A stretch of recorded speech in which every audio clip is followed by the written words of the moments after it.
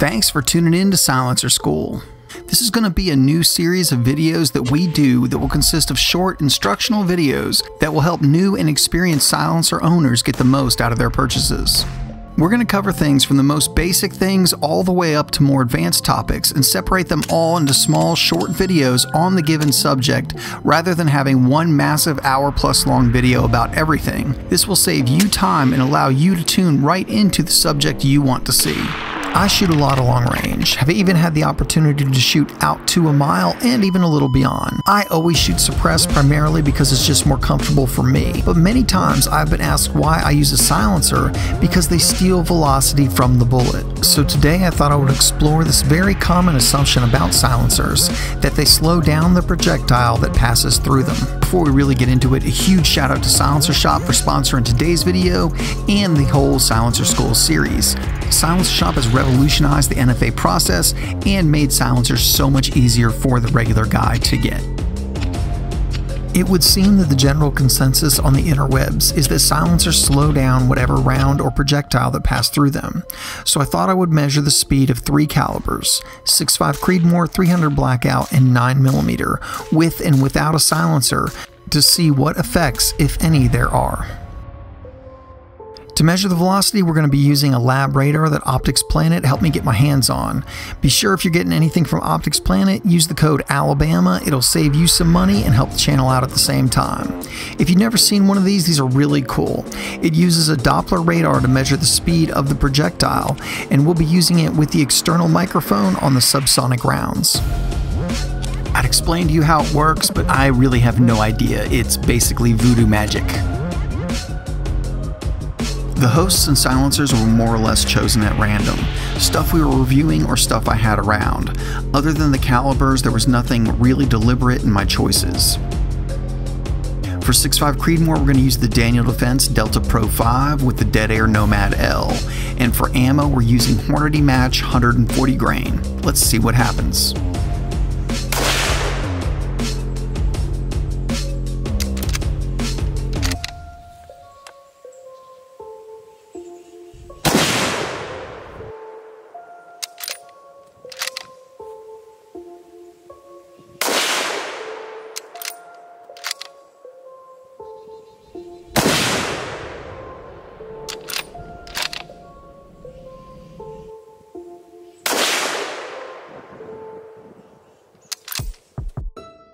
Okay, so in that 5-shot group unsuppressed, we have an average speed of 2,680 feet per second.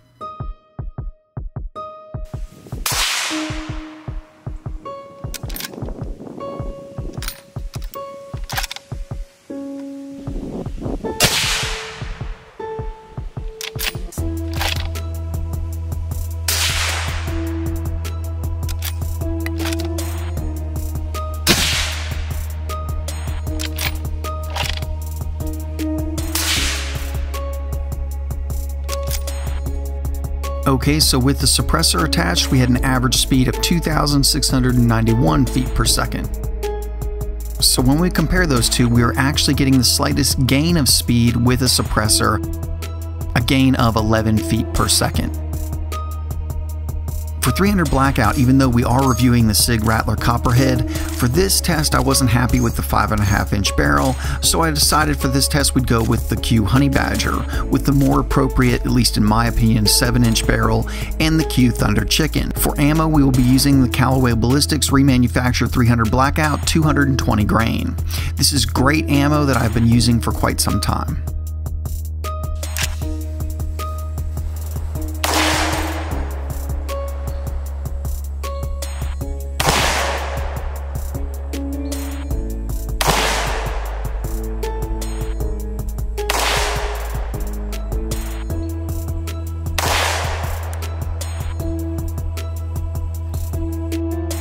Looks like without the suppressor, we are getting an average velocity of 942 feet per second. In case I forgot to mention it earlier, this is subsonic ammo.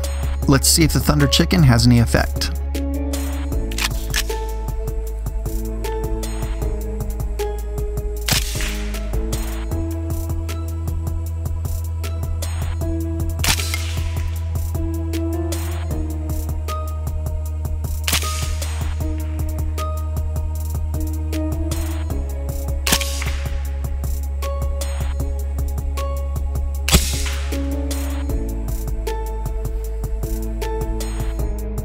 Alright, looks like with the silencer added, we now have an average speed of 953 feet per second.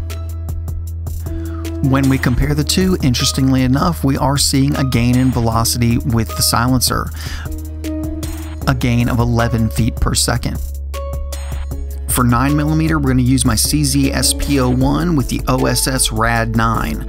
For ammo, we're going to be using the Callaway Ballistics Subsonic 147 grain because I just think it'll be interesting to see what happens with subsonics.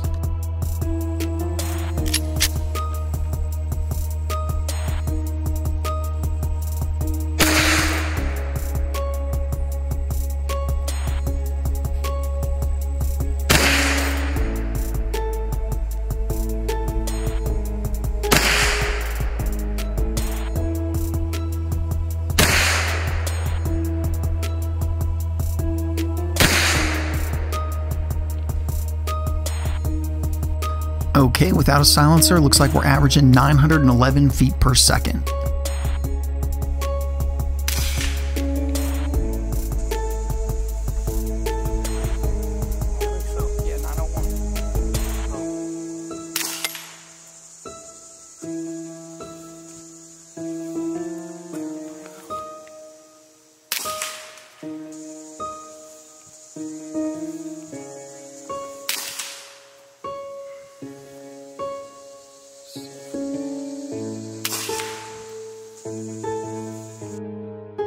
Looks like with a silencer, we're getting an average speed of 908 feet per second.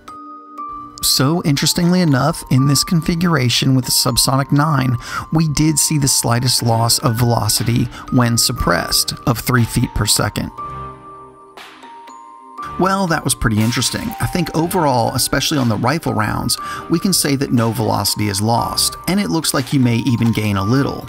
Kind of surprised about the 9mm results, but they are what they are. I will also say that a loss of 3 feet per second is barely significant. Putting this video together also makes me wonder about different silencers and if they'd have any effect. For instance, would bore diameter make a difference, say on 6.5 Creedmoor? Would a 30 cal, a true 6.5 Creedmoor, and a 45 bore have different effects on the velocity? Also, would baffle types have an effect? Say, would an OSS flow-through baffle have a different effect than the cone baffle or the baffle design like CGS uses? Let me know in the comments section if a more comprehensive silencer effects on velocity video is something you'd like to see, or am I just too much of a silencer nerd? As always, guys, thank you so much for watching, and a huge thanks goes out to Silencer Shop for sponsoring today's video. Be sure to check them out for silencers, silencer parts, and of course the easiest method to file your NFA paperwork. And guys, if you're not subscribed to the channel, go ahead and hit that subscribe button right now. As always, we've got some really big reviews in the works, some really big silencer reviews in the works, and you definitely don't want to miss those. You can find out what's being reviewed in real time on our Instagram and Facebook pages, so be sure to check us out there as well. If you want to help support Alabama Arsenal, the best possible way to do that is through Patreon. These videos can be surprisingly expensive to make, and every contribution helps greatly and is very appreciated. There is also Alabama Arsenal gear available right below the video if you want to go out and represent. And as always, guys, thank you so much for watching.